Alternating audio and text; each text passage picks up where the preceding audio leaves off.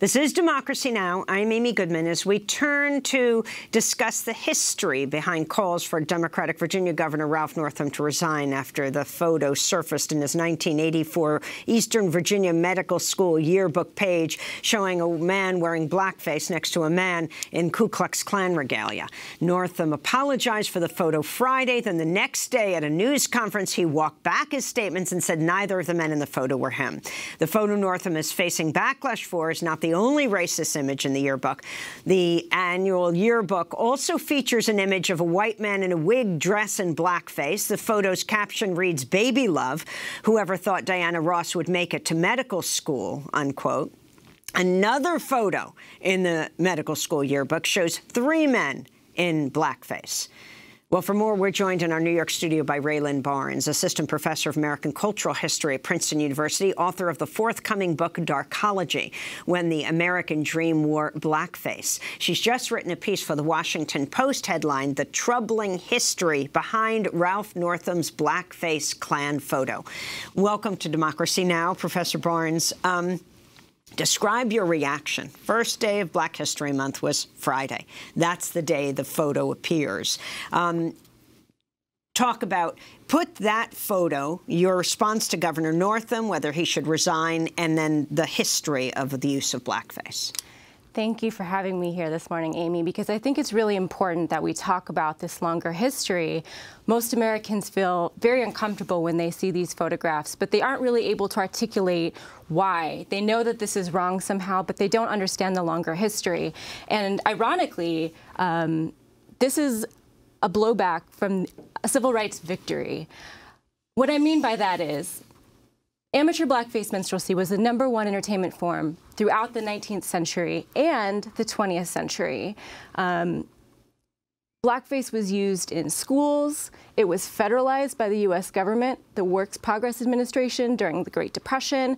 During World War II, every American soldier was given a handbook about how to perform Stephen Foster music, and it was really seen as a celebratory form to understand American culture. It was a way to articulate patriotism, but also, obviously, performed very grotesque representations of African Americans. So when I saw the photograph, I wasn't initially surprised because millions of Americans were taught for most of the 20th century that this was a positive thing. However, that photograph was in 1984, which was substantially after the Civil Rights Movement.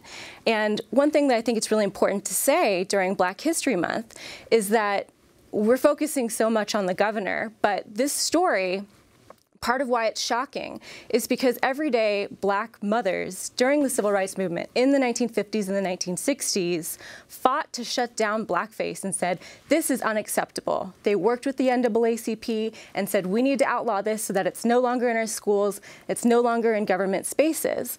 And there was a lot of pushback to these Black mothers, especially from the men in the Civil Rights Movement who said, we need to focus on voting rights, we need to focus on anti-lynching.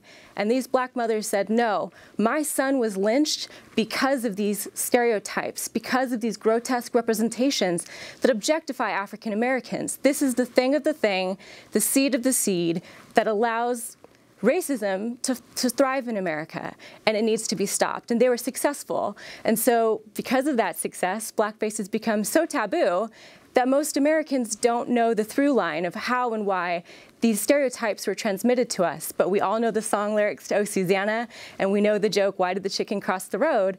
And those are central to the history of blackface. Explain. So Stephen Foster was the #1 composer, really, of the 19th century, and he wrote for the Virginia Minstrels, and a lot of the classic American songs that are in public domain, Camptown Races, "Oh, Susanna," these songs are, songs that we sing in preschools. They're the background to a lot of cartoons, Warner Brothers, but they're hyper-violent if you look at the lyrics. So "Oh, Susanna" is actually a song about an African-American slave who is separated from his family forcibly in the internal slave market, desperately trying to get back to his family. And we think of it as this Western song or a piece of classic Americana that every American should know. And that's really coming out of this idea in the mid-20th century that Black blackface was sort of the epitome of American culture that every American ought to know, which is why people of a certain generation are quite confused by the backlash now by younger generations and also people who were racially conscious since the 60s and after the Civil Rights Movement, because they were really taught to believe that this was an accurate representation of African American life when it's actually the opposite. Professor Barnes, talk about the difference in reaction to blackface of African Americans from many white Americans.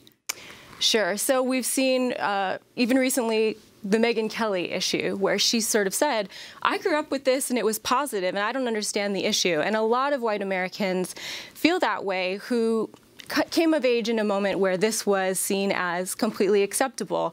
What I mean by that, for example... let me stop you for a second, because I have this clip in October, former Fox News and NBC journalist Megyn Kelly sparking outrage when she defended white people using blackface as part of Halloween costumes. This is Megyn Kelly questioning why blackface is considered racist during a discussion with an all-white panel on her morning show, Megyn Kelly Today. But what is racist? Because truly, you do get in trouble if you are a white person who puts on blackface for Halloween, or a black person who puts on whiteface for Halloween. Like, back when I was a kid, that was okay as long as you were dressing up as like a character. There was a controversy on The Real Housewives of New York with Luann, as she dressed as Diana Ross. And she made her skin look darker than it really is. And people said that that was racist. And I don't know, I thought, like, who doesn't love Diana Ross? She wants to look like Diana Ross for one day. I don't know how, like, that got racist on Halloween. It's not like she's walking around in general. Megyn Kelly later apologized for the comments amidst intense backlash, including from NBC colleague Al Roker, and she eventually was pushed out of NBC. But expand on that, Professor Barnes. Yeah, so one thing that I think it's really important to understand is blackface has been intimately linked to every major form of American culture, which is why someone like Megyn Kelly thinks that this is innocuous. So, for example, the first major film, Birth of a Nation, silent film, the first talkie, The Jazz Singer, a blackface film, the first cartoon with synchronized sounds, Steamboat Willie, Mickey Mouse. All of that is happening to Stephen Foster songs and, you know, pretty horrific references to minstrelsy. And so we see over and over and over again that advancements in American culture and technology are linked to blackface in a way that makes it celebrated. And so by the time you get to someone like Megyn Kelly, you might have somebody whose great-grandparents, grandparents, and parents were all raised to believe that this is an accurate representation of African-American life, and that by donning blackface, you are appreciating someone. She talked about Diana Ross. But what I want to say here is there is a massive difference between watching something and consuming it passively and physically painting your face, learning how to walk stereotypically, speaking in dialect, and imitating African Americans in a way that is very offensive. My book titled Darkology is a reference to a common phrase that was used in amateur how-to blackface guides, which is Darkology is the act of learning to represent African Americans in a way that is stereotypical or comical, and it was always meant as a way to demean African Americans. And I think we can't lose the fact that these were comedy shows, and so these are things that were always intended to make fun of African Americans, not to honor them. I want to go back to Governor Ralph Northam's press conference. He said he had a clear memory of not appearing in the yearbook picture in blackface because, well, he had put on blackface on another occasion when he was dressing as Michael Jackson. While I did not appear in this photo, I am not surprised by its appearance in the EVMS yearbook. In the place and time where I grew up, many actions that we rightfully recognize as abhorrent today were commonplace. My belief that I did not wear that costume or attend that party stems in part from my clear memory of other mistakes I made in this same period of my life. That same year, I did participate in a dance contest in San Antonio, in which I darkened my face as part of a Michael Jackson costume. I look back now and regret that I did not understand the harmful legacy of an action like that. It is because my memory of that episode is so vivid that I truly do not believe I am in the picture in my yearbook. You remember these things. I had the shoes, I had a glove, and I used just a little bit of shoe polish to put under on my cheeks. And the reason I used a very little bit is because I don't know if anybody's ever tried that, but you cannot get shoe polish off. But it was a dance contest. I had always liked Michael Jackson. I actually won the contest because I had learned how to do the moonwalk. So that's Governor Northam. A reporter then asked him if he could do the moonwalk. The dance contest? Yes. And you danced the moonwalk? That's right. Are you still able to moonwalk? Inappropriate circumstances. My wife says inappropriate circumstances. So he looked around to see if there was space for him to do the moonwalk, but then his wife, the First Lady of Virginia, suggested he shouldn't. Raylan Barnes. Yeah, so obviously this was pretty disgusting. He clearly has not learned the depth of the racism that he actually is embodying when he does these forms. But I think it's important to say, while this news conference was going on, I had hundreds, literally hundreds of Americans who wrote to me on my email account at Princeton University who were saying, I feel so ashamed and I feel so guilty because when I was a child, I had to participate in a blackface minstrel show when I was in elementary school or when I was in junior high, or my mother did this, my grandfather did this, and I found the photos when I was cleaning out my attic. And I've cataloged over 10,000 blackface plays that were circulated throughout the 20th century for everyday Americans. And so I have sort of two messages. The first is to everyday Americans, you can grow and you can learn from this moment.